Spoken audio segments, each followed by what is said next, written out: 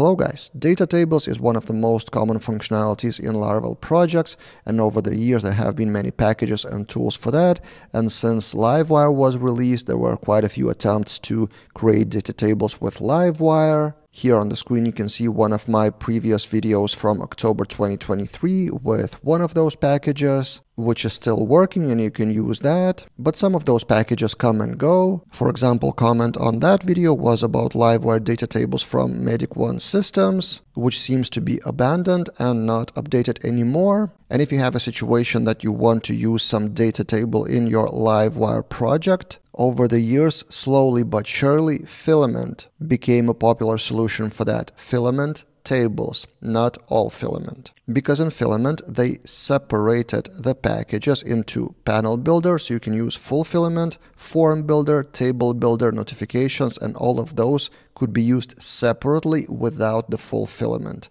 And today in this video I will show you an example of that. An open source project, which is called Genealogy by CreaWeb from Belgium, this is open source, so I will link that in the description below, uses Filament Tables in Livewire components. This is the visual result, and then we'll get to code and I will show you how it works. So this table is a filament table inside of Livewire component, which is inside of Laravel Jetstream project. So there are 3 layers and I will show you all of that. And table is a regular kind of common data table, well known for Filament users, but it can be used outside Filament. So you can have search here, sorting, filtering, and stuff like that. So let me show you how it works. So step by step, if we go to composer.json of that project, we don't see filament, we see only filament tables. Then in the routes web of that project, we have typical Laravel controllers. So it's a Laravel project, not Filament, not Livewire. It's a regular Laravel project, started with Laravel Jetstream as a starter kit. So you can see Laravel Jetstream here, and then you have Laravel controllers. Let's close the sidebar. By the way, did you know that you can group that with route controller? So if you have one controller with multiple methods, you can do it with this syntax. That's kind of a side tip. Then inside of that controller, we have methods. Every method is empty, doesn't have any logic because the logic will be inside of Livewire component, and I will show you that in a minute. So every Laravel controller returns the view. For that you also can use Livewire full page component and directly bind the route to Livewire component instead of Laravel controllers, but that's a personal preference whether you want to do that. So for example, we have a method of persons, and then if we go to that view blade file, it looks like this. It's a Laravel blade file with layout, again from Laravel Jetstream. So you can do anything you want here in the blade with Laravel language, and inside of that page, it's a Livewire component here. If we go to that Livewire component, so let's go one level deep, it's a class that extends Livewire component with filament inside.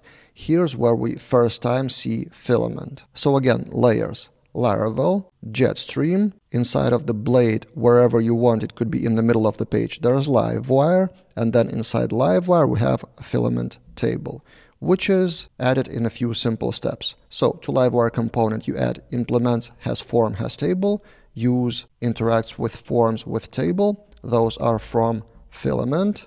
So you see a lot of use statements here from Filament. Then you define a table with all the columns with Filament syntax.